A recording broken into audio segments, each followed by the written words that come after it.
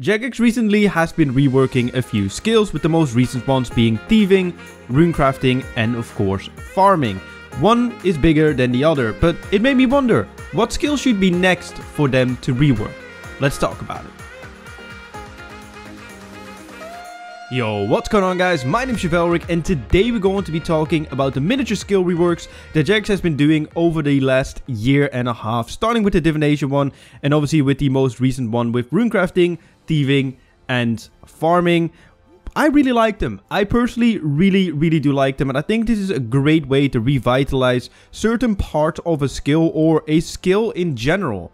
We'll talk about it in a little bit in this video, of course, but we're gonna mainly be focusing on what skills should be next, because there are many skills that are very outdated or are very just irrelevant or stupid or whatever you want to call it, that in my opinion could really use with one of these updates.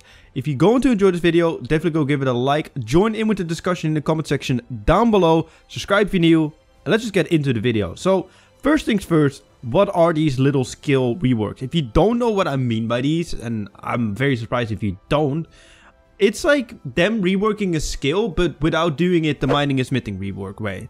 Obviously, mining and smithing fully rework those skills in their essence, in their core, like the way they function with how you mine, how you smith, how the heat system, everything has been changed with mining and smithing, and I love it. I think it's great, but I also understand that they can't do that for every single skill, because the mining and smithing rework, they've talked about it before, is huge. Like, there's a lot of things we don't see about the rework. For us, it's just, well, you remove the old system, you added a new system, but you gotta think about all the quests that they need to update, all the things that they need to update, like the way armors work, the way armor values work, the way, you know, how it's calculated. Like, there's way more to it than even I can think, but I understand that they can't do that for every single skill. And the recent thing that they've been doing is small reworks. Like, it started with the divination one, as far as I know at least, where they pretty much like increased the experience rate a little bit, and they increased the gathering speed, which also increased the experience rate, making actual divination training, especially with the relic from archaeology,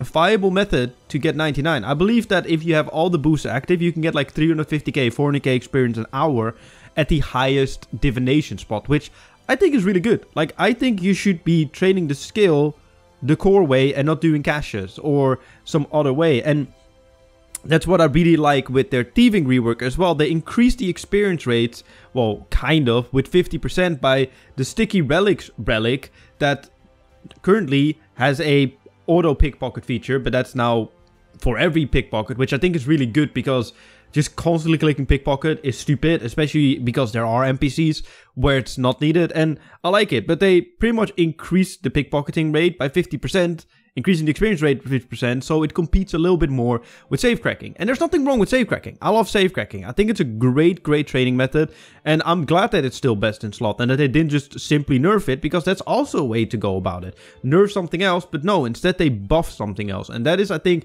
way better and way more fun for the people playing the game. But what is next? What skill should be next, in my opinion? Oh wait, actually I forgot about farming. Farming like fully like changed its system as well at the core, making it so that farming will be the best way to get herbs, which I think is good. I made a whole video about that bossing is the best way of skilling, and hopefully with this farming thing, obviously it's too short for me or too soon for me to tell, it will fix that issue and make farming the actual best method to get the herbs. Hopefully the herbs will not be too expensive for people wanting to train herb lore, and then we have that issue again, because I feel like overloads finally became reasonably priced for people, and now they might go up ridiculous amounts again because people don't want to farm. But we don't know yet. We'll have to wait and see on that. But what skills next? What do I think should be reworked next? Because there's quite a lot of skills that are kind of outdated. One thing that comes to mind for me is fishing. The experience rates of fishing are abysmal. Not as bad as woodcutting. We'll get into that in a little bit later, but fishing XP rates, pretty much it gets good when you get to Prifddinas at the later levels. I think you can go there at level 93 at the waterfall, if I am correct. And whilst that is not too bad, because it's AFK, pretty decent experience rates, it's not really in the essence, I feel, of fishing. I feel like fishing, you should be catching fish. And you shouldn't be catching some weird ass like currency that you can spend in a reward shop. No. You should be getting fish. And then you could say, well, you could really do fishing, but then again, most people just want to get their 99, so want to train up to a certain level for a quest, and yeah, they will do that with the fastest way. That's just how people work. That's just, whatever you think about it, that is just how people play this game, and that's completely fine. However, I think by either increasing the catch rate by like 50%, so making it quicker to catch fish, or by just increasing the experience rates flat out with like a certain percentage to at least compete with waterfall fishing. Yet again, you don't have to fully nerf waterfall fishing, not at all. Just make sure that the other fishing, because for example, if you increase the XP rates and the fishing rates of, you know, catching sharks, unless you're using a Grace of the Elves, which costs you money to use, you need to run to the bank. That will also take time and hits your XP/GP, but also gets food into the game and makes, well, fishing the best way to, you know, gather fish instead of PVM drops with raw fish. That's a way for me, at least, to fix fishing. Skills that I feel like you can't really fix, and those are kind of cooking, fletching, crafting, and fire making. Because I feel like in essence, what is there for you to really change about those skills that make it worth it? You could say, well, cooking, because, well, it's already the best way to get cooked fish. Because as far as I know, there's not really bosses that drop 2000 sharks. No, they drop raw sharks that need to be cooked. And I feel like cooking is a bit in a weird place with that, because it's just a skill that is useful for people, but at the same time, I feel like people are also kind of like, you just train it to 99 and that's it. Like, I don't feel like, unless you're an Iron Man, people are really cooking their own food. So I think that one is in a bit of a weird place. Same with crafting. Like, crafting and fletching especially, they are just kind of there serving their purpose, but they aren't really like skills that have any use. And yet again, I don't feel like every skill should have a use, like for example Herblore, where you need to get 96 to get overload. There's good sides to that, but there's also bad sides about that. Like, obviously I have it, so I don't mind, and it's easy to me to make it, but then again, certain people also, you know, I always think about the casual point of view, and I don't mean the casual player, I mean the casual player, the guy that hops on like every day for like an hour or 2 hours. And I know that's very short for RuneScape, but those people do exist. And I do understand that that those people don't constantly, especially if they just want to PVM, in like every few days or every 2 weeks, spend like an hour or 2 hours making overloads. I do understand that. I do get it. And that's why I think a good middle way with that is, you know, you're now able to buy extremes. So you're now able to buy the supersets and everything you need to make an overload. I think that's good. I think that's a very, very good fix for that. But with fletching and crafting, I don't really see anything they can change with it. I think they're good, I guess, where they are at. And if you really want to like rework fletching, for example, you have to do it with an overall arcing one with fire making and wood cutting. And fire making kind of falls into a category for me where it's just kind of the essence of the skill. You're burning logs. The only way to really fix it is like how old school did it with a winter tot type of boss. But then again, you go away from the core way to train the skill. And I feel like fire making, it's just fire making, you know what I mean? Like, it is what it is. There's nothing you can really change about it because the essence of that skill is literally burning logs and making fires. And that's it. There's nothing you can do about it. And I feel like they should be left in their place. Another skill that I find a bit strange to find a rework concept of is construction. Because the real essence of the skill, or the real purpose of the skill when it was made, is kind of to flex your house.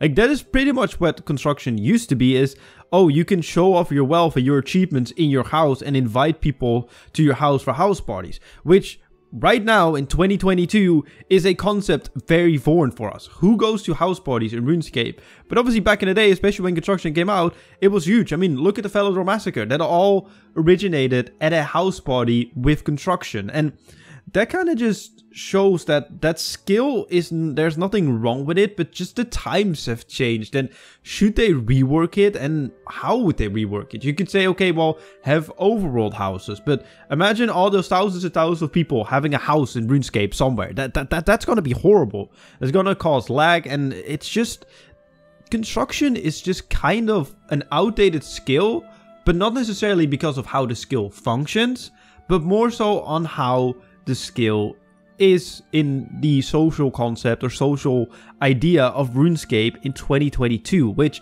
is a weird place in my opinion. Like obviously I made an entire video on that as well, so go check that out if you want, but in general, like it's strange because construction still serves its purpose for what it is. Like you can flex everything in your house. Obviously it's not as good as in old school, and yet again I feel like old school did a good job with making it relevant with like the pool of restoration, the jewelry boxes, and it's your best way to like transport across the game. But then again, RuneScape 3, which already has a smaller player base, you don't want to push people in instances. And for example, I would love a clan rework where, you know, you have everything like War's Retreat in a clan citadel, but then again, places will be empty. And the last thing you want, especially for new players who are not aware of, you know, clans or, you know, a player-owned house that has everything in it, you don't want them to think that this game is dead or empty. Right now, if you go to War's Retreat, there's always people there, and that's a good thing. And that's the only reason I see to fix construction, is make the house relevant, but then you're pushing away people from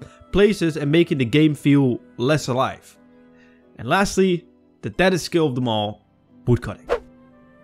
Why? Woodcutting is horrible. If you want to properly train woodcutting, and I'm thinking when you're training a skill, right? I'm not thinking after 99, I'm thinking till 99, because the majority of players will not go above 99 unless they're going for 120 escapes or 120 or whatever, and it is an actual 120 skill, unlike woodcutting, which goes up to 99 and that's it. I feel like woodcutting is the worst skill within RuneScape, and here's why. You train it pretty quickly at the start. It's a really nice grind, but then you pretty much get to level, I would say level 60 or something, and then you're kind of stuck. The best training method for woodcutting is unlocked at like 48 at the Acadia trees. That is not good. That is a very, very, very bad thing. It is the best way to power level your woodcutting until you're able to go to the Arc at the late 90 levels, which, yeah, I don't know, but that doesn't sound right to me. I feel like there should at least be something in between. But then again, if you properly want to train woodcutting, you need to use a Saren spell on it, which is the crystallized one, and then cut it that way. And I feel like woodcutting can really do with a, you know, different system where kind of like how it works with the progression bar with like mining, or just flat out experience rate increases, because my lord, it is so terrible to actually train, and it's so slow. And I'm not against like the slowness really, but I feel like it's so out of tune and so out of date with all the other skills. I feel like all the other skills kind of like this smooth kind of progression with it. And I mean, all skills are repetitive. RuneScape is a repetitive game, but at woodcutting, you train to level 48, and then till pretty much like 90 or 92, you're at the same tree. You're at the same tree till 92. There's no reason to go to any other tree in between. And either fix it by adding trees in between, or just increase the experience rates of other ones, or like, you know, cut rates of use and magic locks. And you could say like, oh well, there will be too many use or magic locks coming into the game. We'll nerf the drop rates, because I literally have tens of thousands of magic locks just from PVMing, and I haven't really been PVMing recently for that long. So increase it that way. Like genuinely, like decrease the PVM drops. Like you don't have to fully like, you know, get rid of them, but like buff the experience, like buff the gathering rate, also the experience rate in turn of cutting actual logs by, I don't know, like double it for all I care. And then, you know, you just halve the PVM drops, and there you go. You fixed it. That's it. You're done. Perfect. But do something about it, because it's so out of tune with all the other skills, at least in my personal opinion, when it comes to experience rates, gathering rates, etc. Let me know in the comment section down below what you think about which skill needs to rework, what skills you agree with, what skills you don't disagree with, what's your favorite skill rework. Let me know in the comment section down below. I should write wrong songs because I got these bars. Anyway, I hope you guys really did enjoy this video. Definitely go leave a like, subscribe.